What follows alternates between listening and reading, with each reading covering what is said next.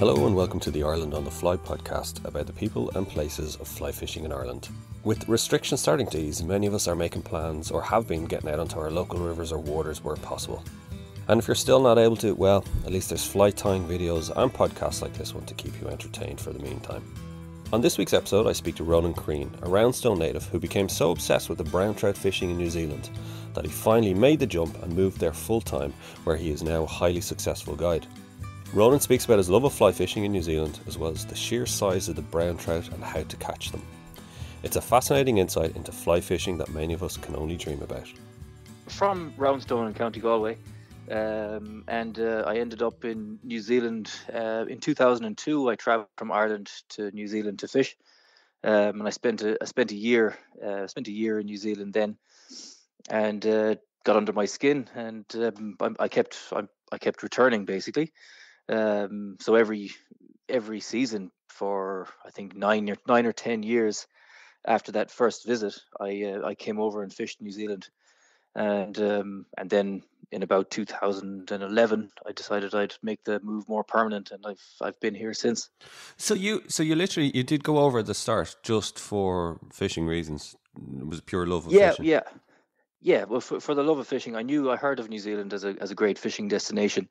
So I came to fish. I mean, I did no research. I didn't even know when the season was open, and I just happened to arrive at the very start of the season.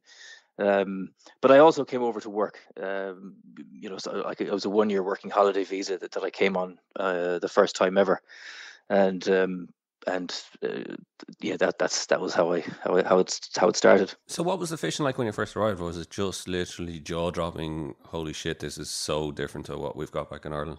Yeah, it was. It didn't take long to realize just how incredible it was and how vast it was, and how much more diverse it was than what I was used to in Ireland.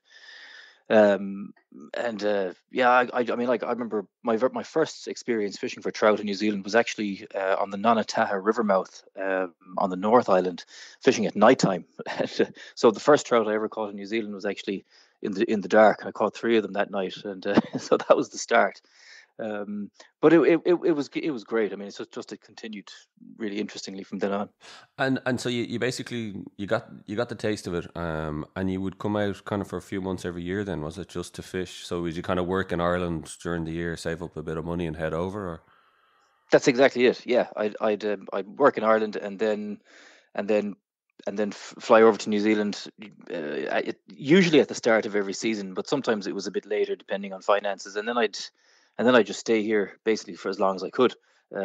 So I usually for 3 to 6 months out of every season, I'd be in New Zealand. God, that must have been incredible though. Like I presume you were in your 20s then, just spending months just literally traveling around fishing. Like.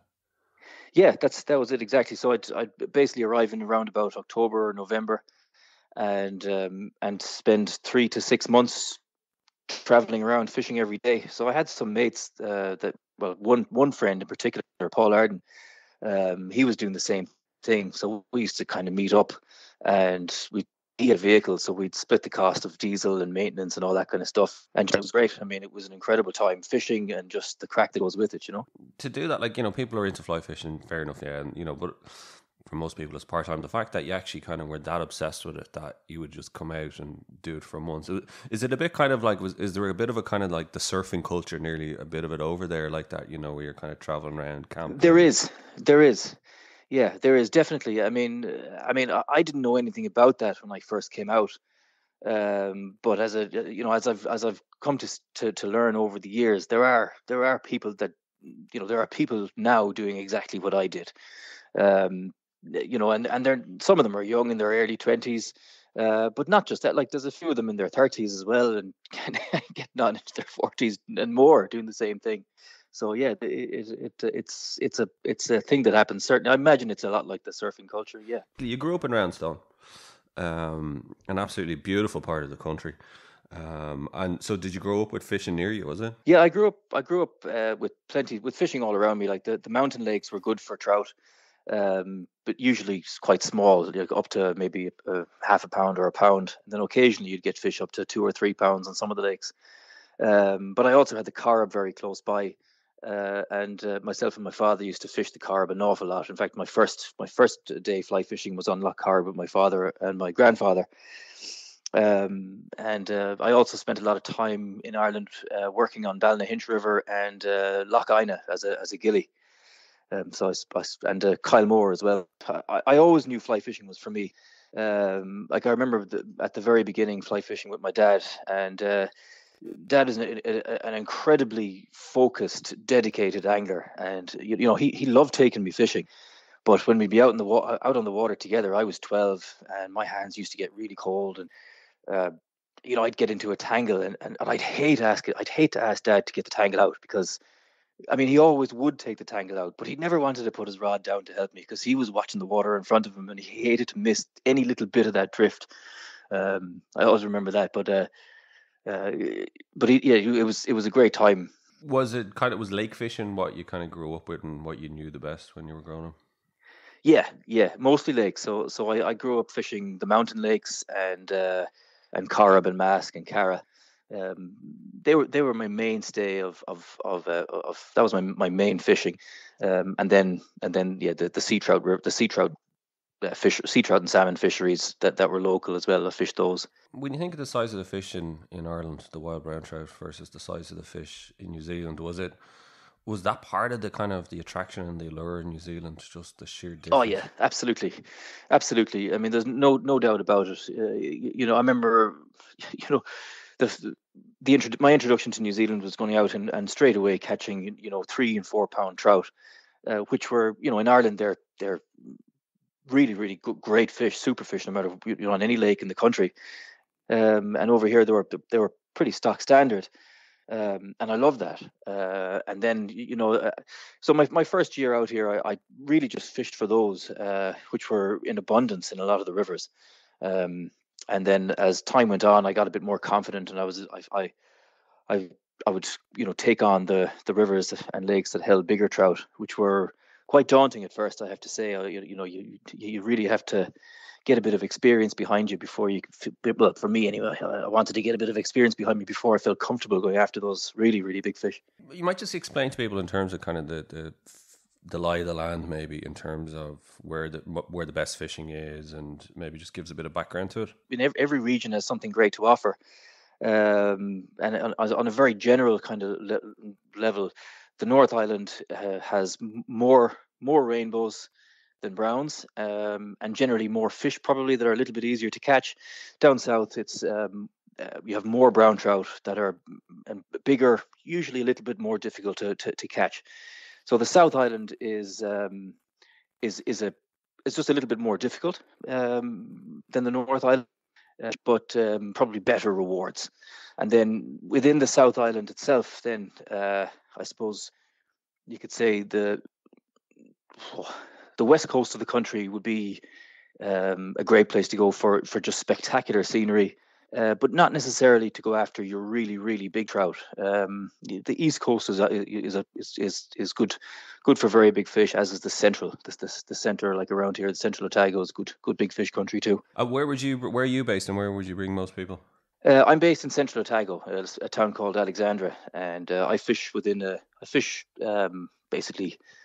Oh God, I really just I fish all over the lower half of the South Island. So depending on what people want, or what the weather's doing, or what I feel like doing, I could go any direction from here, north, south, east, or west.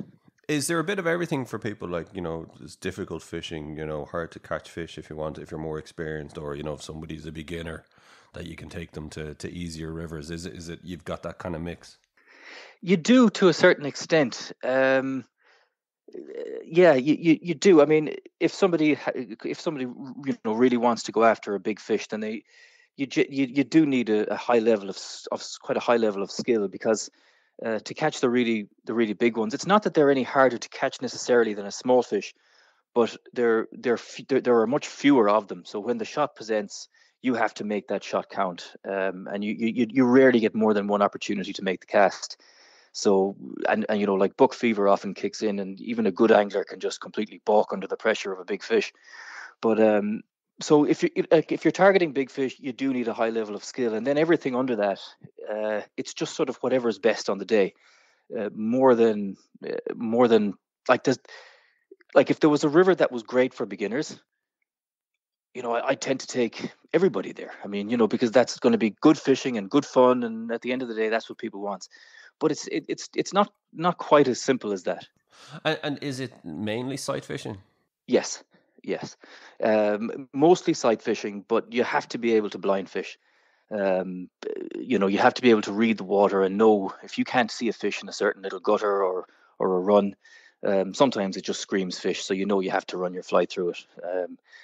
And So yeah, it's mostly sight fishing, but I'd never walk past a piece of water that looked great if I couldn't see a fish in it. If it's yeah, you'll pick up a lot of fish on the blind.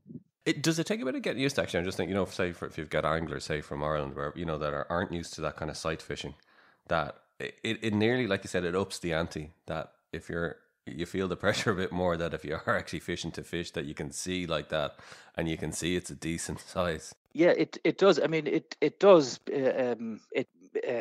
People do get a bit nervous about it at first, but the excitement of just being able to see the fish sort of people get over it pretty quick and just see the fun side of it. To actually have a target to cast at rather than just repetitively casting and covering water. It really adds an amazing dynamic to fly fishing that I didn't have in Ireland. I mean, I never once sight fished a trout in Ireland. Would you still enjoy fishing in Ireland, although it's different? Oh God, yeah! Don't get me wrong at all. I absolutely adore Ireland. I love fishing back home. I mean, even when I come home, I mean, I get home every year, and I'll still go back to Ryan's Lake where I started fishing, and I'll still get pretty excited about catching, 4 fish to the pound. And if you catch catch a 10-inch fish on that lake, that's like catching an 8-pound brown over here. And the size of the fish is always very relative to where you are. So I'm not. I've never. I still love Ireland. I mean, Loch Aina is still one of my favorite lakes to fish anywhere in the world. Like, so it's yeah, still very, very, very close. So, Ronan, you might just tell me, what's the fly fishing pressure like over there in New Zealand? The New Zealand fishery is not. It's not a numbers fishery. It's about small numbers of quality fish. So you're walking up a river, you're sight fishing, or even if you're blind fishing, one angler can effectively cover all of the water. So if you're coming up behind somebody, the water is already fished, and the fish that are there have already been fished over, and they're not going to take another fly. So it's important. So the pressure aspect, it's really important that you've got a fresh piece of water, and ideally a piece of water that hasn't been fished for a few days. And like I said, it's getting harder to find that, but it's still possible. So, is it a case of there's a lot of hiking, or kind of you're really kind of trying to find those spots? Yeah, hiking helps, but it's more about knowing. Um, it's more about knowing a lot of accesses to a lot of rivers, and I think that's the key. And the longer I've been here, the more I'm learning about the amount you need to, as a fishing guide, or as a just a person who loves to fish, to be successful at it. You need to have a shitload of localities, locations to fish. You need to have just a lot of places to go, and the more places you have to go, then the more chance you have of being able to avoid other anglers. And what's the access like? Like, is it private? Is it public? How does that work over there? Most of the rivers in New Zealand have something that's known as the Queen's Chain on it, and what that is basically that's 22 yards on either bank. That's public access. So, in other words, anybody can walk the banks, but you have to be able to get to the bank via a public road, like a bridge, or a bridge mainly, or if a farmer allows you to access the river through his land, you can obviously access it through his land. But then once you're on the river, you can walk to your heart's content up the river. It's a bit like America, I suppose, actually, isn't it? So it's get like the access to the river might be for public use, but like you said, it's actually getting onto the river itself is the issue. Like, Yeah, I mean, like so the Queen's Chain allows people to fish both banks of the river freely, and access is generally easy. I mean, farmers are generally very good about giving access if you ask them, and quite often they have Fish and Game, the organization over here that looks after the fisheries, they'll often speak with the farmers and set up permanent anglers access points through private properties. So access to the rivers is actually very, very good over here. Some of it is very publicly known, and some of it is less publicly known. But there's there's a lot of public access that people don't realize are actually public accesses, and I think that's kind of the you need to, the more of those kinds of places the better to keep the pressure at bay. Are there private fisheries as well? Yeah, it's all public, and I mean, that is 99% of the 99% good. But then the only downside is you might make a huge effort to get to a piece of water. You might walk for a couple of days to get somewhere. You might spend big bucks and fly in, and you can find somebody else there. And if that happens, it's you just have to go and have a chat with the person and try and share the water. But it's not ideal. And tell me this in terms of like, what's the kind of best size fish you got over in New Zealand? I've had browns up to 12 pounds. I've landed 8 now over 10. But to put that into perspective, that might sound like a good number, but I don't know how many days I've fished here now, 2,000 to 3,000 days, I suppose. I worked it out before that if you target big fish, you'll find them. But if you're just kind of generally fishing for everything across the board, it takes about 300 days to catch a double-figure fish. Yeah, that's you got to roundabout how it works. Yeah. You got to. Yeah, but the average is 3-4 pounds, is it? Yeah. The average is 3 to 4 pounds. Yeah. Very nice. And in terms of targeting the larger fish, how do you go about doing that? It's more about location. Like if you want to target big fish, you have to fish rivers where big fish exist. And like there's one of those rivers here. Generally speaking, in a day on it, I tried to cover about 8 kilometers of river, and in that 8 kilometers, I'll expect to see between 4 and 8 fish. So so basically one fish or half a fish per kilometer. That's all that you're seeing. Like, is there a lot more? Or is just that's what? There's not a lot. There will be more fish there, but not a lot more. Not a lot more. In fact, I think there was one day I fished that section where I believe every single fish in the river was out feeding that day. It was incredible. And that day in that 8 kilometer section, I saw about 20 to 25 fish. So I reckon that's about the absolute limit of what's actually in it. But on any given day, you'll see maybe 4 to 8. And then when you do get the opportunity, you have to put the fly in the right place. Or like quite often you find a fish, but he's impossible to catch simply because of where he is. He's under a tree or under a log or under a cut bank or something. So with so few fish there, you got to be a better angler, in terms of being able to take your chances and know what you're doing. Yeah, you do. You do. Well, again, the key is, you do. You have to be able to make the cast. It's casting. New Zealand fishing is casting oriented. If you're a good, accurate caster, you'll do well over here. If you don't cast well, you'll struggle. You'll mess up your chances. And that's what it is. So when I'm walking up that river, it's all about sight fishing. So you also have to be able to see the fish, and that's the other skill involved. It's not just about being able to make the cast. You have to be able to see the fish. And in fact, I remember that learning curve when I first came to New Zealand. I couldn't see the fish, and I remember my friend took me out with a guy. He hired a guide, and he took me out with him for the day. And this guy, his name was Bunny Burgess. He was a guide out of Gore, and he took myself and my friend Bob out. And he kept pointing out these fish to me, and I couldn't see them. He'd say, just there beside that white rock, and I'd look beside the white rock. I wouldn't see a thing. But time after time, I'd make my cast. The fly would drift over the white rock. Down would go the dry, and I'm into a fish. And I started thinking, he can't see these fish. He just knows they're there. And then I was thinking, no, don't be ridiculous. He can see them. And at the end of the day, anyway, I realized what I had to be able to do to succeed in New Zealand. So that was a really, really good learning day. I mean, he didn't just teach me an awful lot about the tactics required on most rivers, but he taught me about how to read water, how to see fish, and that was where I really. I remember that was where I really started to improve on the New Zealand fishery. Is it dry dropper that you use mainly, or what? Yeah, mostly a dry fly with a nymph under it. Yep. And what do they take Yeah. most of the time? Mostly the nymph. Okay. Mostly the nymph. Is there much dry During fly the fishing summer over there? and there's heaps of dry fly fishing. Yeah, but I'm a great believer in the nymph. It takes a lot for me to take the nymph off because personally I don't care what they eat.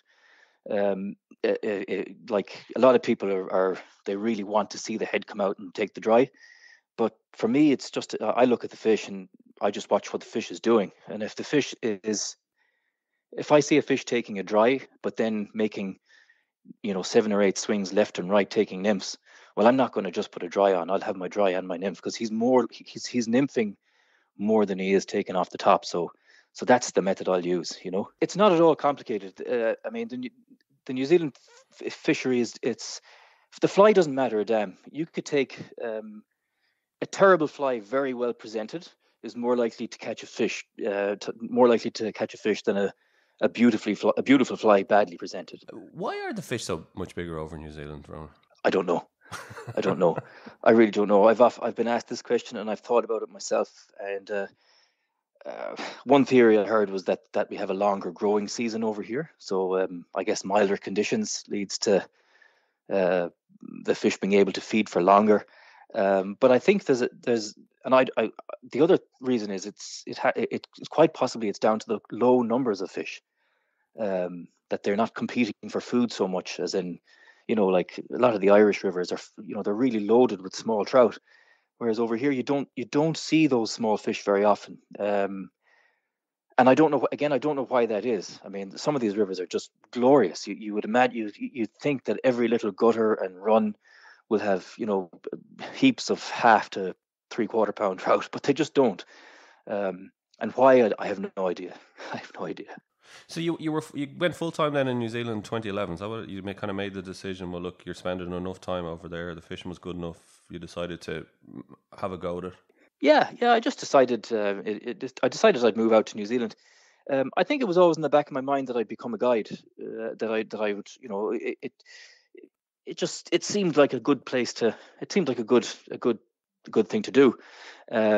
But at the same time, it wasn't a goal that I had laid out for myself that had to happen. So I mean, even when I moved to New Zealand in 2011, I started working as a joiner, and I worked as a joiner for 4 years. And then when I got my my residency, that's when I set up the guiding business. And yeah, it went from there, really. Yeah. And how has it been in terms of the guiding business? How, like, is it a case of just trying to get your name out there? Obviously, writing a blog, doing some kind of TV stuff, that kind of stuff, just to kind of. Well, yeah, I guess more than anything, it's word of mouth. Like I really don't. I don't think much work came from the little bit of TV stuff we did over here, or the blog certainly does generate some interest. But the most thing that gets work is fellas come over, have a great time, and they go and tell their friends, and they come over and they have a great time, and they tell their friends, and then your name gets out pretty quick. So like my first season was pretty good, and then every other season has been choco since, like really full. So it's been I kind of hit the ground running. Now it wasn't entirely my own doing. Like I had a lot of great friends in the industry, and they were happy to help me out, and happy to send me quite a lot of referrals. And the local guides were key to being successful and starting up. I have a lot to thank them for. And I know, because I've seen on your website, ronansflyfishingmissions.com, the pictures look just incredible. I can imagine, for anyone contemplating, when you see the pictures, it's mouth watering. Like, I still get really excited about it. I mean, the other day when I had my first day's fishing in a month, and I got to the river, I was nearly running down the river to get to I walked downstream to fish back to the truck. And I was quite honestly almost at a jog, because I just couldn't wait to get at the water. So I mean, I still have that mad enthusiasm for the fishery and for the fishing. It's because it's so much fun. it's an incredibly exciting, exhilarating fishery. I mean, it's yeah, I just love it. I mean, my father's been out with me a few times, not a few times. He's been out with me about 10 times now. I mean, he's kind of similar to me. I mean, in fact, I think I don't think he's lost 1 ounce of enthusiasm in all his years of fishing. And like, he came out in 2004, I think, the first time. And when he was going home, he said, "I think that now might be my last visit." And I said, "Why on earth would it be your last visit?" "Harry, he said, finances or whatever." Like, I said, "Harry, don't be daft," I said. And anyway, so the next year he was out again, and a couple of years later he was out again, and now it's just an ongoing thing. It gets under your skin. I mean, it's an amazing fishery. Yeah, well, I suppose more Irish people should try it, and like you said, it'll get under your skin and you'll come back. Ronan, before I let you go, just tell me about the lockdown. How you got, like, New Zealand were one of the earliest ones really to kind of go into lockdown and take the medicine, I suppose, take the quick hit of it, and it seems to have worked out. Fingers crossed for you guys. Tell us a bit about it. I mean, we the lockdown happened fairly quickly. I think we went into lockdown at less than 300 cases, and now we're getting, I think, less than 2 cases a day, or 2 or 3 or 5 cases a day, something like that. But it looks like we might, like, the South Island hasn't had a case for 6 or 7 days, I think. So it looks like we're on the right track. But unfortunately for me as a guide, like, there's no tourists coming over, and just about none of my work is domestic. So basically my business has shut down. But the lockdown itself is proving, I suppose, pretty successul. So how much of your business did you lose from the season? Was it about 6 weeks? About 25%. Right. Okay. Of my season. So, because maybe a bit more. What's the season run from in New Zealand? The season starts at the beginning of October and runs to the end of April. But my October this year, for some reason, was very quiet. So I had a slow start, and then this end of the season wasn't so great. It really. What do you do in the off season then? I do a bit of work for a landscaping company sometimes, and I make a bit of furniture for the house. So I have a little workshop beside the house. So I'm always in there making something. But so basically that's it. Kind of hobby woodworking and a little bit of landscaping for a few coins. And would you go out fishing yourself in the off season, or do you kind of like to? Yeah. No. God, no. I'll fish. I'll fish at least once, twice, 3 times a week. You can't help it. No. Well, listen, continued success, Ronan, for your guiding career in New Zealand and for making such a success of it. So if people want to find out more, it's ronansflyfishingmissions.com is the website to get in touch. Yep. And like I said, if you go on the gallery, the fish, it's a different game altogether than what we're used to. Thanks, there. Thanks for putting that out there. Hopefully somebody will get in touch. My thanks to Ronan Creane for joining me on the show, and do check out Ronan's website at ronansflyfishingmissions.com for some incredible fish that he's caught. Don't forget to rate, review and subscribe to the podcast on Apple, Spotify, or wherever you get your podcasts from. You can also keep up to date on IrelandOnTheFly.com as well as on Instagram at IrelandOnTheFly. Thanks for listening, and I'll be back next week with another episode covering the people and places of fly fishing in Ireland.